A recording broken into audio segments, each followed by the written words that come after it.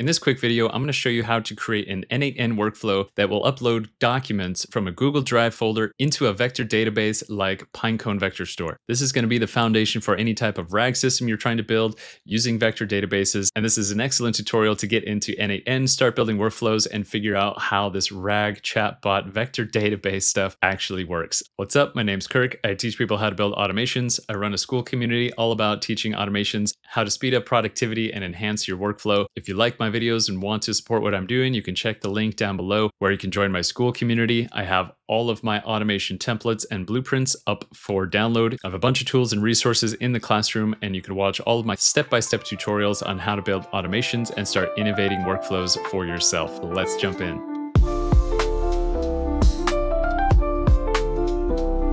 Okay, so I'm in my n8n dashboard. I'm gonna come up here to create a new workflow. First node is going to be, I'll click the big plus, type in Google Drive. I'm gonna select the Google Drive node here, and we wanna find this trigger on changes involving a specific folder. Click on that, and now you're gonna wanna set up your Google Drive credential right here. To set up your credential, you can click this link to follow the docs. n8n has incredible documentation. You can follow this tutorial here, or you can click the link in the description of this video. I have the full tutorial on setting up your Google Drive connection in my school community. You can check it out over there. Once your Google Drive connection is set up with your Google Drive credential, we can fill out the rest of this node. So we're gonna leave all these settings just as they are. And for the folder, we can select the folder from our actual Google Drive. So I'm gonna go into my Google Drive. Okay, this is my drive. These are my folders. And in this YouTube demos folder, I'm gonna create a new folder here. Create a new folder, call it n8n automation. Click create, click on share. For general access, drop this down, click anyone with the link, and click done. Now we've got our folder that we can use for automation. Jump back into n8n. In this drop down here, click on that. I'll type in the search bar n8n automation. It's gonna pop up with that folder here. So I actually have two n8n automation folders. It's important to know which folder is which. I've distinguished this one here with a little emoji, and this is the brand new one I just created in my Google Drive. So I'm gonna click on that folder. For watch for, click here, drop this down, we'll say file created. Now we can go ahead and test this event, but we first need to add some kind of information into that folder. I'm gonna pop over to ChatGPT and just have ChatGPT make me a fake document for this automation. I'm gonna have it create an Airbnb listing. So here's my prompt: create a fake Airbnb listing for the Phoenix area, provide all the information a guest might need to know to stay at this property. ChatGPT is doing a pretty good job creating this fake listing here. That looks pretty good. So I'm gonna go ahead and copy that. I'll just open up a blank Google Doc, come back over to ChatGPT and copy this whole fake listing into my Google Doc. Great, so I've got this fake listing, and now we have a file to add into that Google Drive folder. I'm gonna go ahead and add this document into that Google Drive folder. I'll just name it something like that. Dropped that folder in so we can see now in my n8n automation folder, we have the Desert Oasis doc. Cool. Let's jump back into n8n and test this event. Click the button to test, and that node has executed successfully. We can see now in our output everything that came through from Google Drive. Cool. Now you can click out of this node or click back to Canvas. We can set up our next node. Click the plus. Type in the search bar here, we're gonna type in Google Drive, click on Google Drive, and we want to choose download file. Now what's great about n8n is you can see over here on the left, all the properties coming over from the first node or Google Drive trigger. This is the current node settings, and then over here, we would have the output from our current node. So you should have your same Google Drive connection pop in here. We can leave all of the settings the same, and for the file, let's change this to by ID. Now we can scroll down and find our file ID all the way down to the spaces array. Look for the spaces, your Google Drive, and we have that ID coming through for that file. I'm gonna click and drag this schema over here into the ID field, and now we've linked our ID. Now we have a couple different views to choose from when working with information in n8n. We can use the schema view, which is something more akin to make.com, mapping these schema over into the fields over here. We also have the table view and the JSON view. So you can see all of the JSON for the schema just like that. Now, just as an example, I'll delete out this mapping here. We can click and drag the JSON the same way we click and drag the schema, link that in there just like that. So just a preference on what type of view you want to use. I prefer the schema. I'm not a coder, so this is easy to see these elements just like that. Cool, now we can test this step to download our file, and we can see we've got our output over here. We can actually click this button to download the file to our computer. Take a look at the schema view over here, and we can see everything has come across, and it's that same file, our Desert Oasis Retreat. Cool, I'm gonna click out of this node. Let's add the next node, click the plus. I'll search vector store. These are the available vector stores we can use in n8n. This is what n8n has built in and has integrations for. So the one I am using is the Pinecone vector store, but you can see these other options. If you are using any of these tools, go ahead and use whichever tool you want to use here. For this video, I'm going to use the Pinecone vector store. Click on that, and we're going to add documents to the vector store. Now, same thing as Google Drive, you're going to want to create your API key, your credential to log into your vector store. So I'm going to go ahead and go log into my Pinecone account. Here I am in my Pinecone account. What you're going to need to start off is over here in the API keys. Click on that. Come up here to create new API key. You can name your API key. I'll name mine n8n demo. You can name yours whatever you want. Click create key, and it's going to show you your API key. You're going to want to copy this, keep this safe. I'm going to copy my API key, click close, jump back into n8n, and now we can set up this connection here. I have my credential already set up. I'm going to click this drop down, click create new credential, paste that API key we just copied from Pinecone right there. You can name your connection right here. Come up here, click the little pencil icon. I'll name mine Pinecone API demo. You can name yours whatever you want.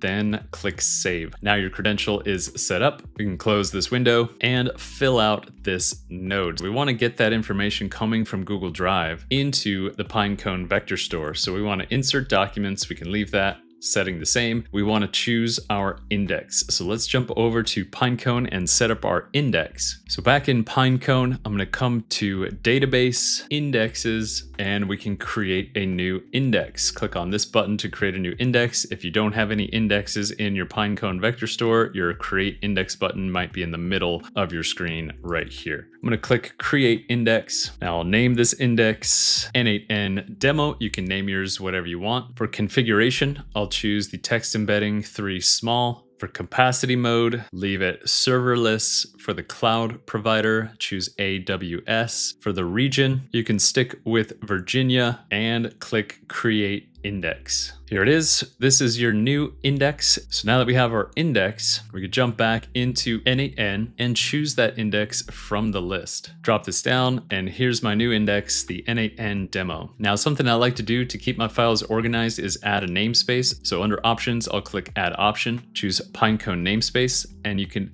enter in a namespace that you want for your data. You can think of this as basically a folder where all of the relevant data you need together is stored in that particular folder. For example, Airbnb listings. I'll name this namespace Airbnb listings. Great, so now we can test this step. However, if you do, we'll see we're missing a few things. This is where n8n gets a little confusing. We have to add more nodes to this node to get it to function properly. So you can see those things we need down here. You can also exit out of this node and see, in order for this Pinecone vector store to work, we need an embedding and a document loader. So let's click on this plus here to select our embedding. This brings us the list of available embeddings we can use in n8n. I'm going to choose the OpenAI embeddings since I use OpenAI. Once again, we'll need to create a new credential for OpenAI. I have the tutorial available in the school community. If you want to jump over there, check out the full tutorial on how to set up your OpenAI credential. Otherwise, you can just click the docs here, follow along. It's pretty straightforward to set up your OpenAI credential and get this connection set up. Once your connection is set up, we can choose the model. We'll leave it as text embedding 3 small and click out of the node. Now we have our embeddings node. I'm going to click the plus here, and this is the list of available document loaders. I'll choose the default data loader. For type of data, drop this down, choose binary. And now if we notice at the bottom of this node, we're going to need to attach the text splitter. You can click the plus here, or you can click out of the node and see what's going on. Yes, in fact, we need a text splitter. Click on the plus there. This is the list of available text splitters in n8n. Let's just choose the recursive character text splitter. Now, what this does is break up your documents and data into chunk sizes. The way things get stored in a vector database is a tool like Pinecone will take all of your data, take your document, break it down into chunks, and then organize those chunks into the database automatically. So if you have larger documents and data sets, you'll want to set your chunk sizes to something bigger. If you have smaller documents, you can set your chunk sizes to something smaller. For this example, I'll probably go with a chunk size of 500 and a chunk overlap of 50. I'll click out of this node. Our Pinecone vector store is finished. We could test the workflow and get this vector store node moving data through it. So I'm going to double click on the Pinecone vector store node to come back into it. I'm going to click test step, and we've got that data coming through and uploading to the Pinecone vector store. Excellent. I'm going to click outside of this node and we can see everything has turned green. We can double check the Pinecone vector store. I'm going to jump over there. Now in my n8n demo index, we can see now we have a record count of 7. Everything got automatically loaded in here and stored, broken up by chunks and tucked away. So if we come over here in the indexes and in our index here, we can see our namespaces. If I click on that, we can see the namespace that I entered into that Pinecone vector store node, the Airbnb listings. And so we have a number of vectors. These are our records stored away in our Airbnb listings namespace. You can store different documents, different information into different namespaces and sort and organize your data that way inside of Pinecone. Keep everything organized for yourself. Great. Now we have everything in Pinecone. We can start to interact with that data, building chatbots, building RAG systems. You are free to go and start using this information in your Pinecone vector database. However, I'm going to add one more step here, something that makes data retrieval a little bit easier for RAG chatbots. Now, everything is working and coming through. However, I'm going to come over here, click the 3 little dots and click delete. To delete a namespace, it's going to make you enter in the namespace to get rid of it. So let's actually load our data, our document into this vector database a little bit differently. So here is my fake Airbnb listing document. This is all the information I want the guests to have access to via a RAG chatbot system or something like that. Now, to make data retrieval a little bit easier, I'm going to copy this entire document, come back into ChatGPT, paste my document in there and write this prompt, something like, this is a document for an Airbnb listing. I want to upload this to the Pinecone vector store. Can you format the data to make it easily retrievable with a RAG system? Something like that. Now, what ChatGPT will actually do here is organize it into a structured JSON. This is going to make retrieval a lot easier. And there we go. We've got a nice JSON. I'm going to take this one step further and say something like, is this the best way to write out this document? ChatGPT will come up with the reasons why this is excellent. It could also provide some suggestions, things to add, and areas to improve. There we go. Last prompt here is make any improvements or modifications for easy retrieval without changing the context of the document or information provided. Please write out the JSON for me to copy. So this little workflow is going to give you the best overall way to structure your documents, structure your data to load it into a vector store for retrieval, right? Specifically the Pinecone vector store in this case. There it is, a refined document, nice and organized into JSON objects for retrieval. I'm going to click